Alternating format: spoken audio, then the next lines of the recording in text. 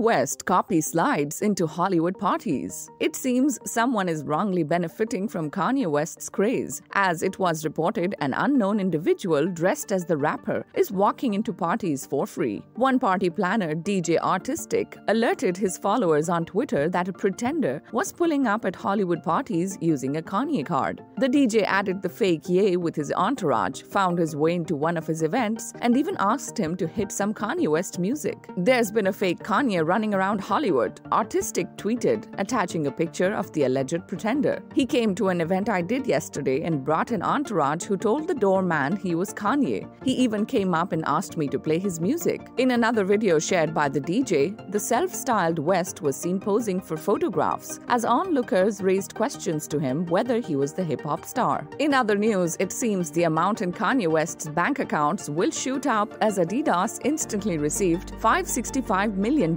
in orders for its Yeezys, meaning the royalties would be on the way to the former partner, as the CEO company earlier suggested. Subscribe to our channel for the latest on your favorite celebrities. Like, comment, and share, and don't forget to press the bell icon for notifications.